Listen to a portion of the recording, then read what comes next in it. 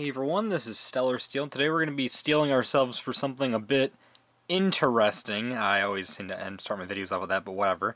Today we're going to be looking at capitalistic marketing. Yeah, I know, that's pretty strange. Of all things, I randomly heard on one of my streams, and apparently this happened like as soon as I was one of my streams, this was happening. But anyways, though, yeah, I did not expect this to happen. Let me get this bit into focus. Well, I guess it's actually pretty decent focus right there.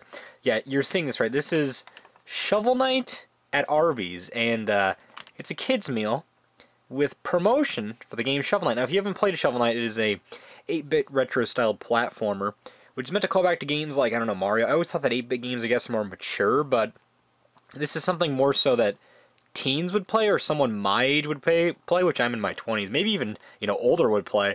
But I guess if you think about it, it can be marketed as something like similar to Mario. Like, I guess Shovel Knight is kind of like the next Mario, but it's based off like old retro games that, I don't know, I mean, I do know people that are really into retro stuff, but at the same time I know people that are like in their teens, or not even in their teens, which teens wouldn't even get a kid's meal to begin with, that dislike retro games, and they seem to hate on it. But I find that interesting, because how could you market this to kids? I don't know, it seems like something you know, my age or somebody even older would enjoy. But keeping this bag, it also has like a little like ad here, and it has like an ad, it says like, we deliver, there's stuff talking about Arby's there, but yes, this is an Arby's kids meal. Who would have thought?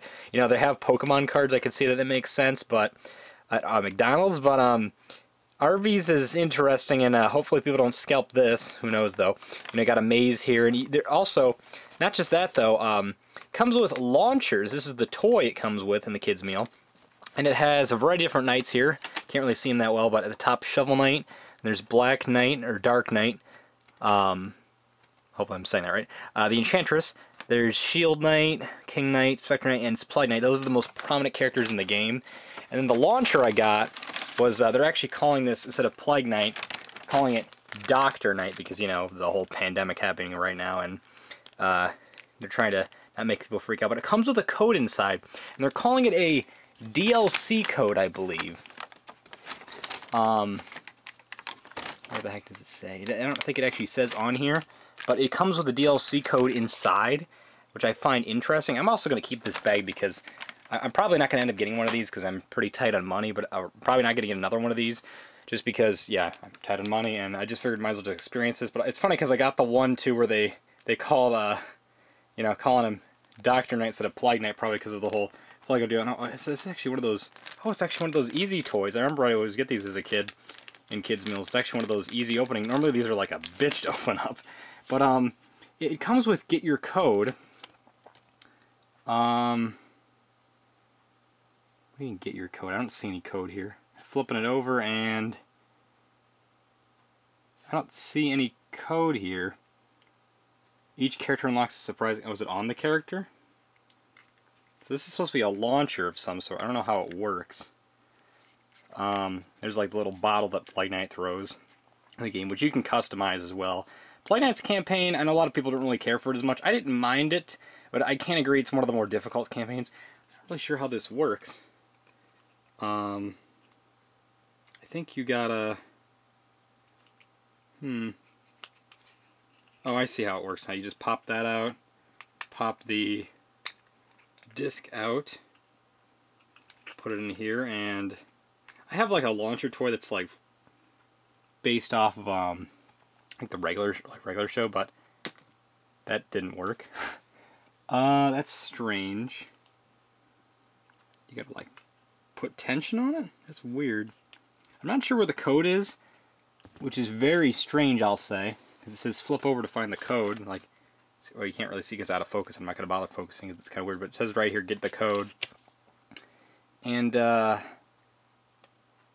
each character unlocks a surprise game code, because it's not on the character from what I see. I don't see, oh. Go, okay, it's that's probably the most disguised I've ever seen. It's inside. So use this code to unlock special DLC. So this code, I would imagine, this code is only redeemable for the Switch or Steam version, so it doesn't work for PS4 or Xbox, which is interesting. Creating a profile, enter this code. So this is actually a cheat code, from what I understand. This isn't DLC code, so I'm sure someone, I guess I will focus this just because if you would like to enter this code for yourself, and I guess I will put it on screen too. because this code anybody can redeem. It's not actually technically DLC from the way I understand. The way they're marketing this is, it is, but it really isn't. This is a cheat code in the game that anybody can put in. So it's not really downloadable content. I guess people could argue that cheat code is, but it's supposed to be something special, like make your game have like, you know, they're wearing like Arby's hats, or have like an Arby's sandwich pet that flies with you in game. You know, kind of that weird stuff, which it's kind of strange seeing Shovel Knight being revived like in this sense. Like I know they're making spin-off games like Shovel Knight Dig and other kinds of stuff to expand the Shovel Knight franchise. And Yacht Club just released Cyber Shadow or they just published that game.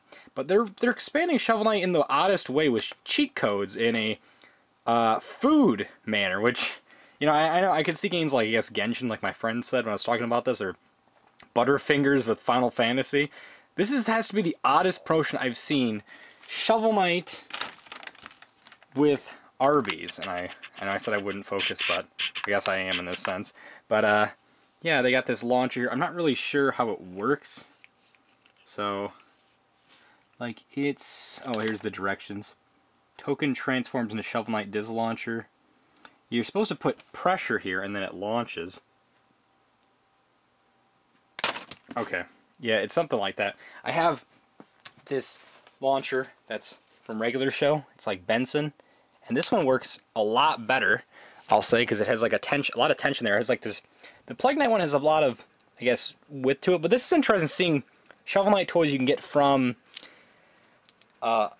like a restaurant like Arby's, of all things. And Arby's, I always found strange having kids meals there. I honestly didn't even realize they had kids meals till like a handful of years ago.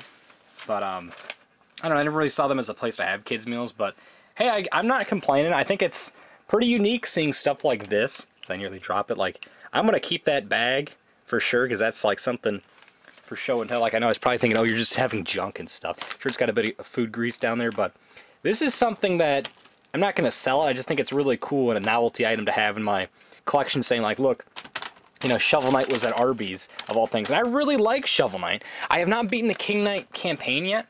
I've beaten all of them. I really like Spectre Knight, like most people like.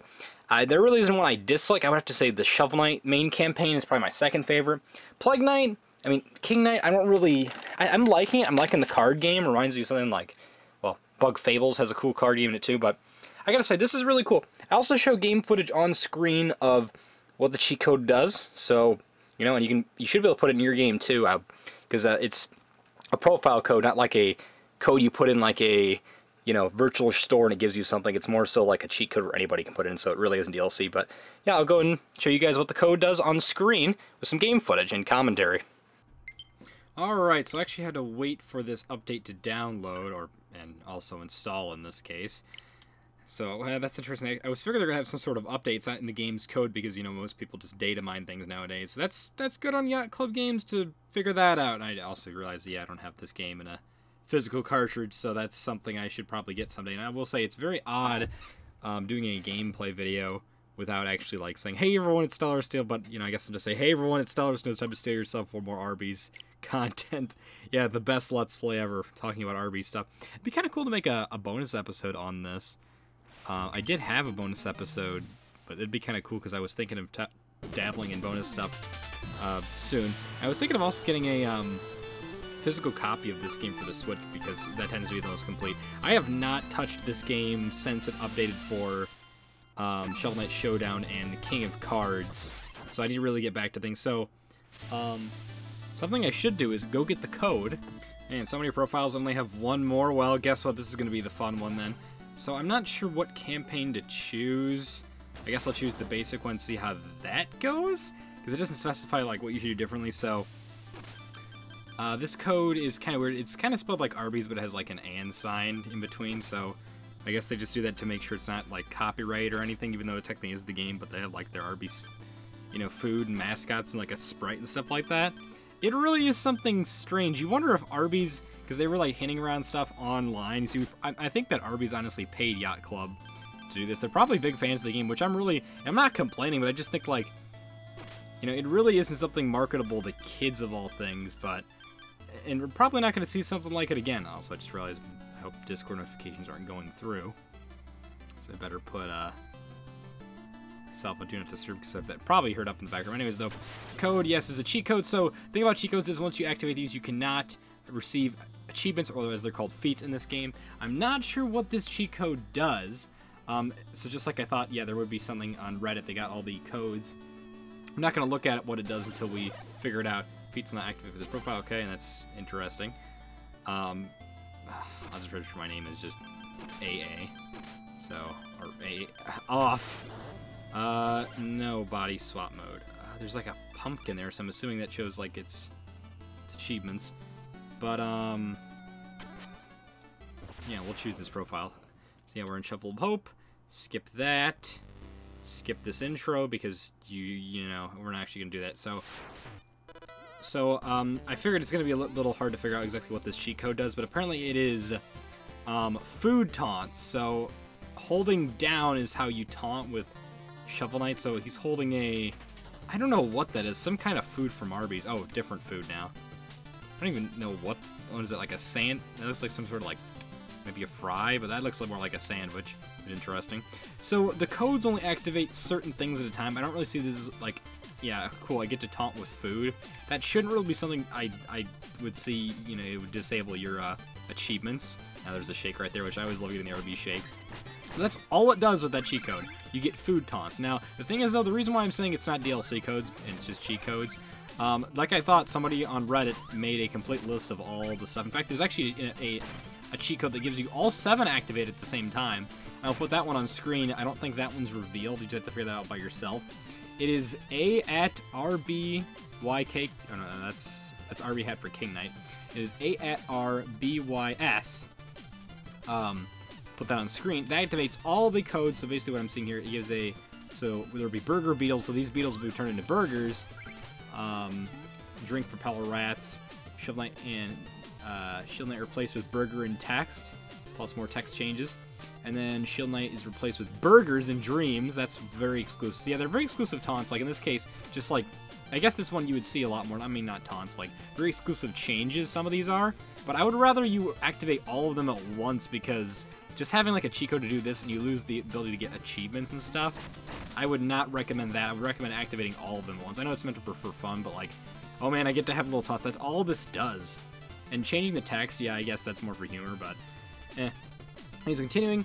There's a Burger Fairy pet you can get as well, and then health items that heal in game. So like this dragon over here that we would fight, it would drop like it's like a chicken or something. It would drop Arby's food, which I think is probably, in my opinion, has to be one of the better ones. But you know, probably people like pets as well, which I just think it's probably, I think it's probably one of the more funny ones, saying that you now eat Arby's food, fast food, when your doctor recommends you're only supposed to have fast food at least once every 2 weeks. So.